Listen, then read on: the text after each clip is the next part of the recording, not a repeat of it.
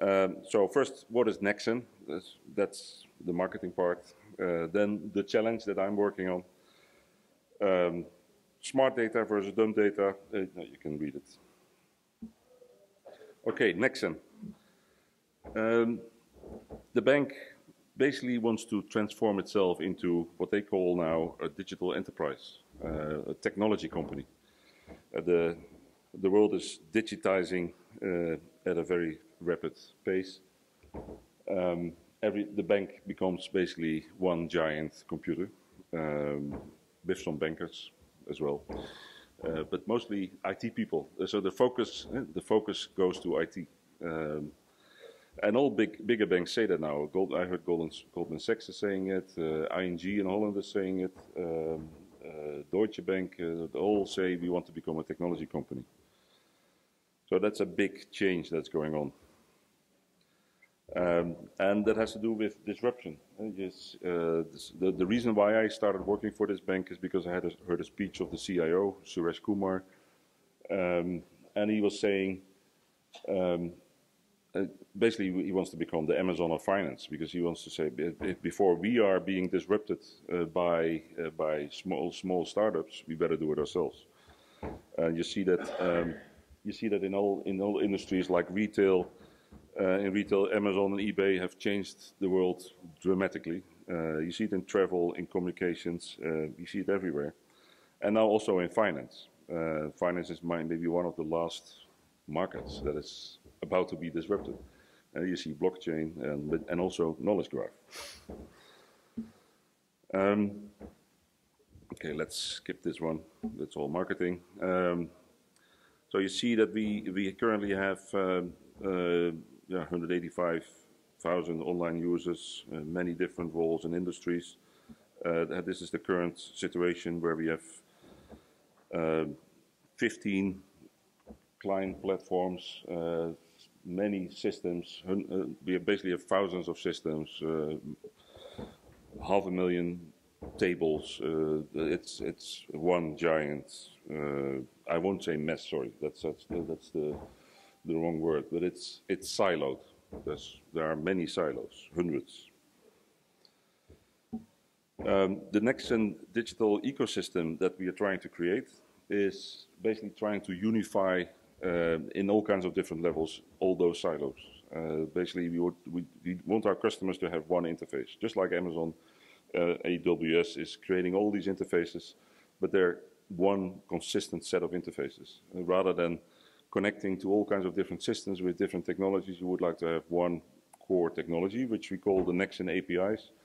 It's all REST-based. So basically all bigger systems in the bank, all the back office systems are now translating their interfaces into what we call the Nexen APIs. But then if you would just do that, then you would still have all those different silos, all those different data models. So if you would like to know the position of the bank against IBM as a customer and a partner, there's so many different relationships to a company like that.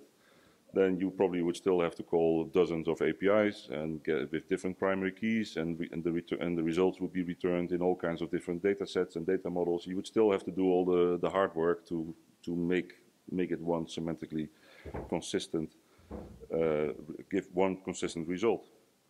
So we cannot just unify the APIs. We also have to unify the data, and that's where my team comes in. This is the Nexen data team, where we try to do things. It's more research so far. We try to do things in a fundamentally different way using semantic technology, because basically it started with my boss Raj Patil, who was basically the chief data officer of the bank. He was used to work for UBS as the chief data officer, and then for Google on the Google Knowledge Graph, where and he's like myself, working for years on semantic technology, and he got the opportunity to convince the CIO to go for semantic technology as a potential. I'm not saying the way, but a potential solution for a whole number of problems. So let's talk about those problems, the challenge. So with our current data landscape, consists of, like I said, 500,000 tables. That's just Oracle. That's not counting all the other technologies. Thousands of systems, more than 100 different technologies. Then we have to deal with all kinds of regulatory requirements. BNY Mellon is a bank too big to fail, so we have to create a living will and all the regulatory requirements for that as well. We have, of course, BCBS 239. That's, I think, the most used term today. And many other regulatory requirements all across the globe. But the funny thing is that those regulatory requirements actually make sense. They are just common sense questions, like if you provide me as a regulator, provide me some data, then can you please explain where that data comes from? Who says so? Does it come from your spreadsheet, or does it come from system? How many systems were involved? Tell me exactly where it came from, how the lineage works. Explain to me every step along the way, all the way to the authoritative source. Explain to me in a machine-readable way that which versions of the programs that have been used to calculate or aggregate that data. So we need to do a lot more work to make that happen, to make to do the fundamentally right thing.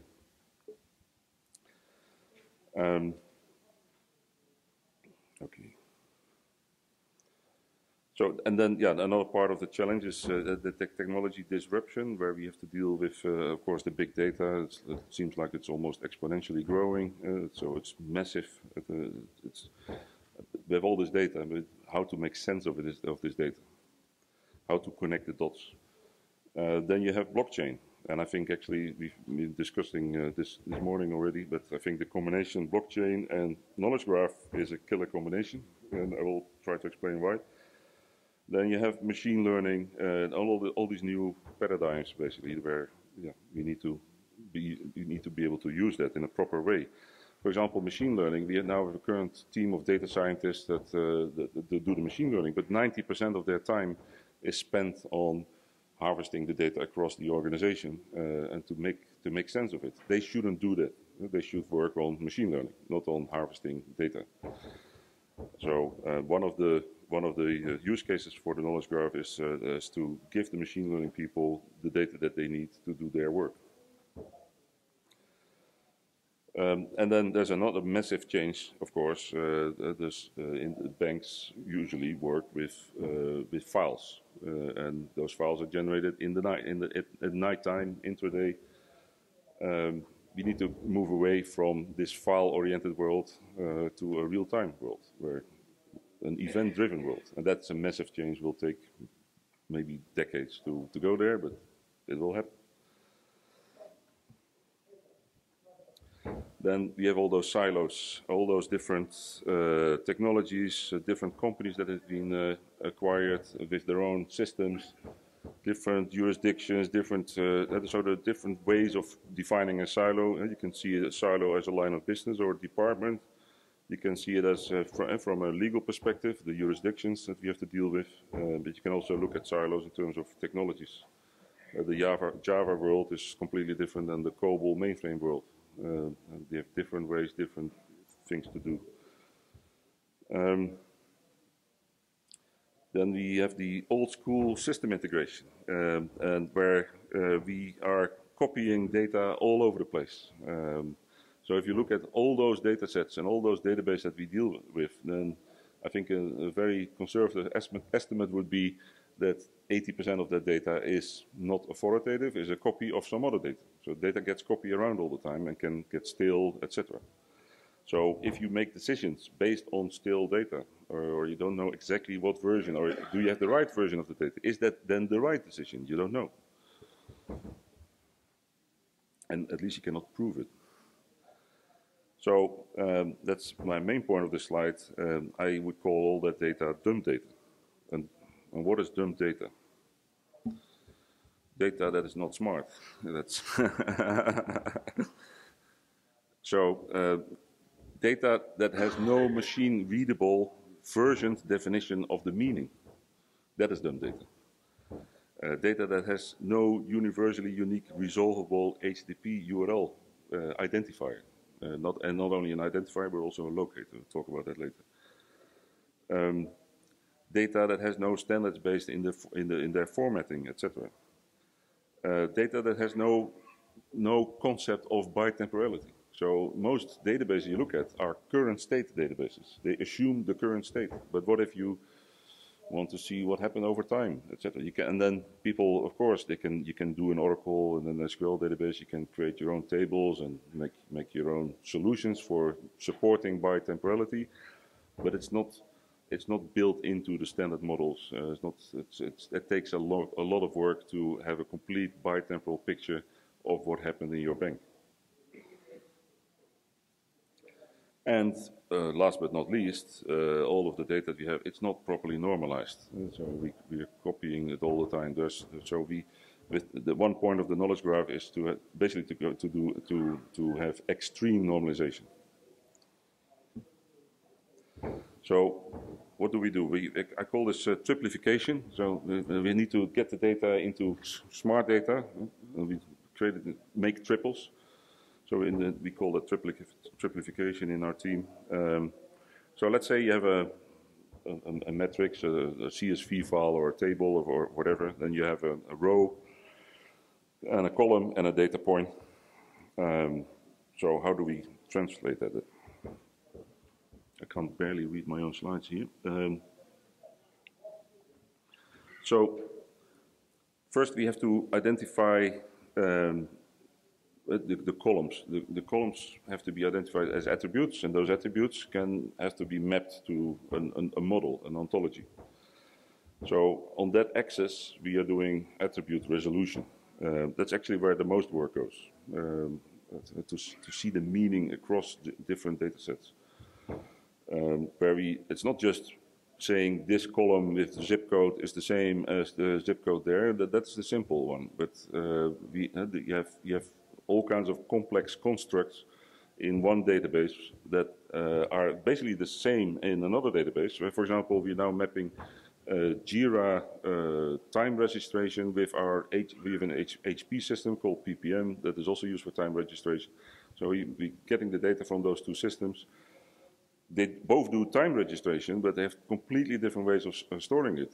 In PPM, you store it per day in one record and for 1 week. And in Jira, you store it for all the issues that you have in Jira. So it means the same thing, but the underlying model is completely different. So how do you map that? That's the attribute resolution. And we also have the identity resolution, where one person, for example, an employee can be stored in many different systems, dozens of systems usually. So we have to identify that. That's usually pretty easy because we have an internal employee ID, but still, even then, things can go wrong. So how do you do the identity resolution? That's a whole different field in itself. And what we are doing is to create a URL for every. So instead, basically, you give a new primary key to every object in our universe.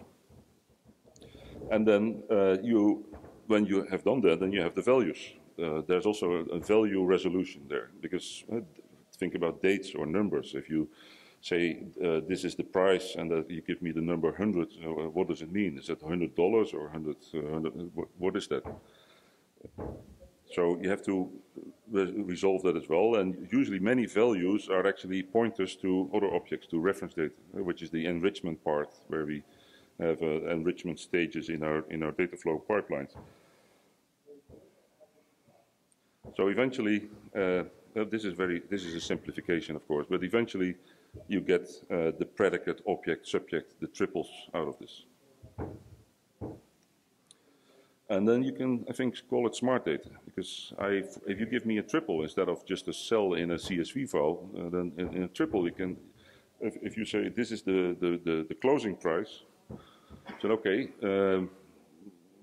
give me the URL to the ontology, and I have a machine-readable. My program can read and interpret that ontology and knows exactly what you're dealing with, and then we can compare apples to apples instead of apples to oranges. So if you look into the triple, So the subject is this, that's the identity. We call that the Nexen IRI, because it's not just an identity, it's also a locator. That's two functions for this primary key, which is different from the normal primary keys. A normal primary key is just an opaque code, usually, or worse, it has meaning. But we try to create meaningless URLs by just using 128-bit UUIDs. But those URLs have this domain nexen.data in the URL. So that means that if a system would like to see, give me all the data, give me the 360-degree picture around this identity, then we can provide that. But also, if a user clicks on that link, then we would like to show an engaging web page. We call that a semantic landing page, or SLAP. And that's our internal systems. And I'm glad that Naso just showed you an application of how that would look like, because I cannot show my own applications due to legal problems. But actually, the demo that he just gave, I worked with Ontotext in my former job at Bloomberg, where I also did the Bloomberg Knowledge Graph project. And we started working this out, this semantic landing page concept there. And that basically means if you have billions and eventually maybe even trillions of objects in your knowledge graph, you cannot generate, or you cannot hand code web pages for each of those objects. So you have to generate them, and you have to do that in a smart way. So, but luckily enough, we have now the ontologies, etc. All the knowledge about what the data means is in the same database, is in the same knowledge graph. So you can just generate quite an interesting web page, and people can start using it. It would potentially become a whole new way of dealing with data. It's rather than going from, let's say, an action-object interface, like, for example, the Bloomberg terminal. You have to type in the function code that you want to do, and then you find the object that you work with most of the time. This will be an action-object interface, where you go to the object, you search or you navigate to the object that you want to work with, and there you find all the actions that are applicable to you in your context, with your entitlements and the contracts and all of that are relevant to you, and then you can see all the actions that you can perform on that object. Then the predicate side of things, that's where Fibo comes in. The predicate, that defines the meaning. So what does this triple mean? And then you see a similar IRI, that's an ontology axiom IRI, and it points to one particular axiom in an ontology. There's one error I didn't fix that, the hash at the end should be a slash. We had a discussion in the ET this week about this, but there should be a slash at the end.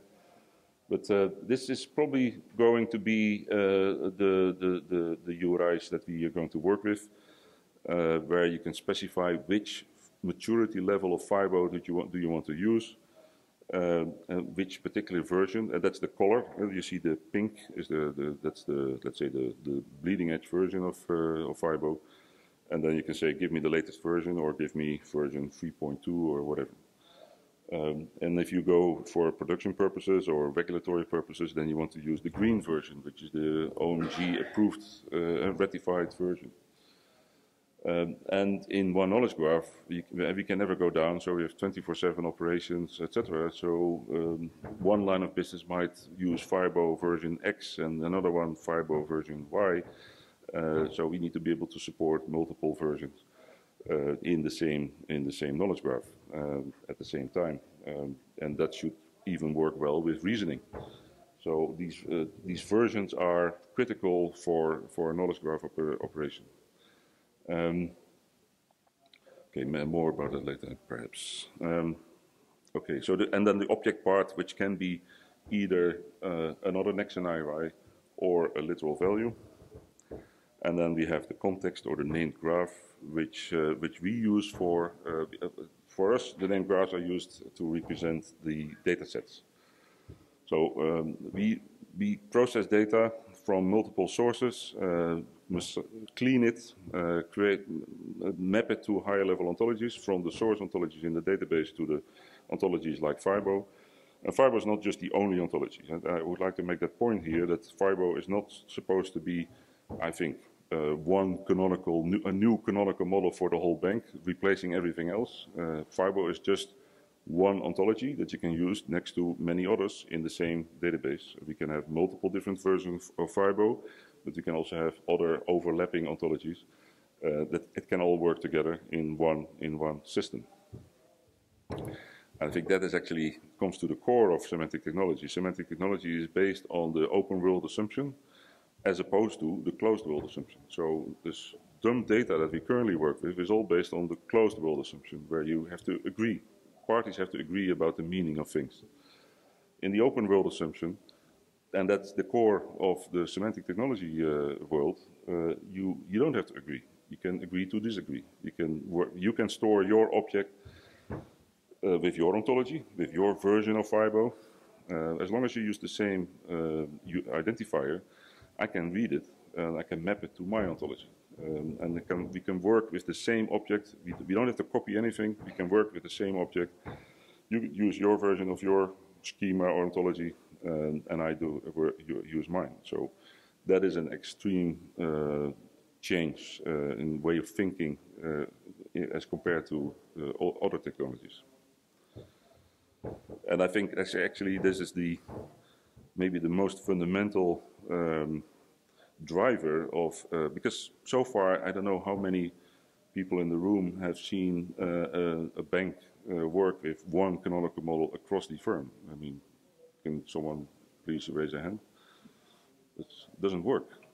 I've never heard of it. I've worked in many banks, and you always see people saying, okay, we're having the canonical model, but the canonical model of today is something else than the canonical model of tomorrow. So you already have multiple versions to deal with, let alone that you have all these different lines of business. They will never agree on using one canonical model.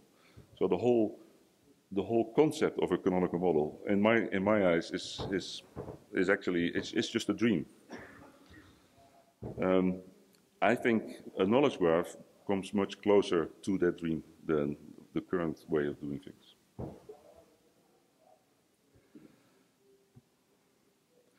Okay, what's the next knowledge graph? This is kind of an example of what kind of data would we put in there.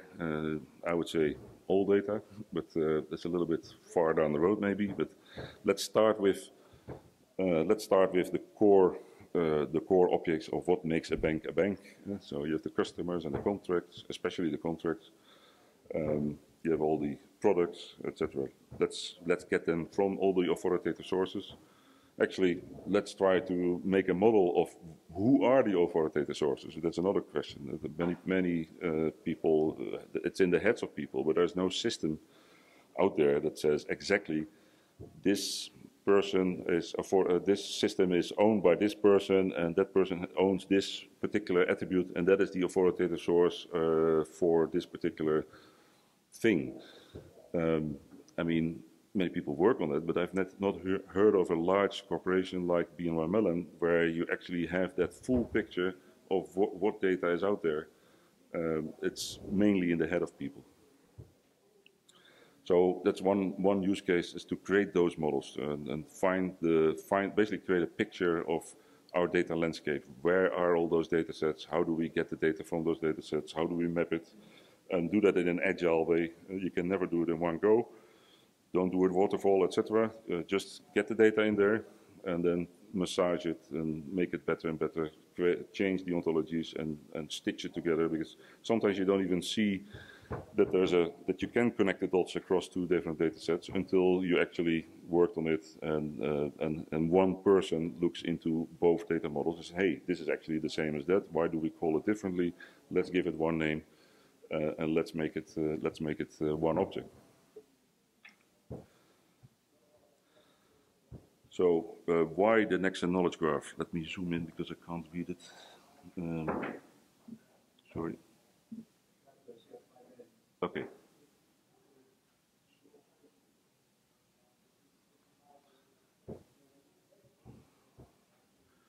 Okay, so one reason is to go to a higher level of data management maturity by creating this knowledge graph. I mean, this sounds very presumptuous, and so we first have to be successful with this project. But the goal is to go to a higher level of data management maturity, where we can basically prove to the regulators in a machine-readable way whatever they want to know. That our data has the right quality, it comes from the right sources, and all that. Another big reason is, of course, to create a holistic view across the whole financial industry. And the goal is to create the largest knowledge graph of the whole financial industry, not just for BNY Mellon, but for what we call the Nexen universe, where you have all kinds of parties like other banks and financial service boutiques and all kinds of other parties that would consume this data, and that their data can also be added as well. Okay, let's skip this. So we're talking about not enterprise data unification, but industry data unification, and that's why the FIBO is the financial industry business ontology. We use open standards, and I would like to add one that I didn't see yet in most slides. And so we have RDF, OWL, and Sparkle, of course. Those are the three pillars under the semantic technology world. But there's a fourth one that's also very important, I think. That is the linked data standard. Sir Tim Berners-Lee came up with that himself, and I translated as these Nexen IRIs I discussed earlier. So the IRI, the URI, the URL, whatever you name it, is not just an identifier, it's also a locator. That's the core principle of linked data. You have to be able to click on it.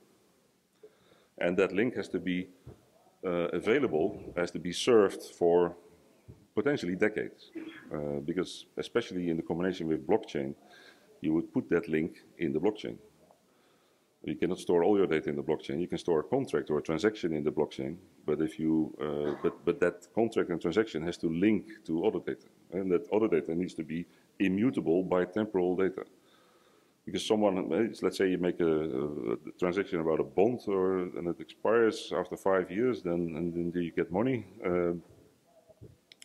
Well, those links in the contract still have to work and should point to the same data that you had when you made that deal. So that's one reason why I think the combination of linked data and the knowledge graph and blockchain is very good. Furthermore, the data that we would provide through Nexen data has to be resilient and secure. That's an important slogan in our company at the moment. So that has to be elastic and on-demand and reactive.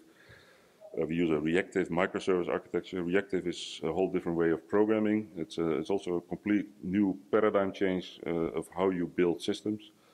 Look up on the internet reactive manifesto, and you'll see what I mean. And then, of course, it has to be regulatory compliant. And I translate that as make the common sense thing, do the right thing, make sure that you know what your data means and that it has the right quality. Okay, very quickly, Nexen data itself is the underlying platform that powers the knowledge graph. Let's skip this one. So we are using this reactive microservice architecture, Scala, Akka. This is the same technology that underpins technologies like Spark and Kafka and Storm. They are all using Scala and Akka. We want to have low latency, high throughput. We're thinking about creating the real-time knowledge graph where you have where everything is in memory. Okay, you can download this presentation on the website. We built. Any questions, Jacobus? No, one. Terms data governance upside down. Yes. Everything that's here is traditionally done. Yeah, I know. That's fine. Yeah. Jacobus will be here for the next 2 weeks, so you can ask him as many questions as you want. Let's give him a hand.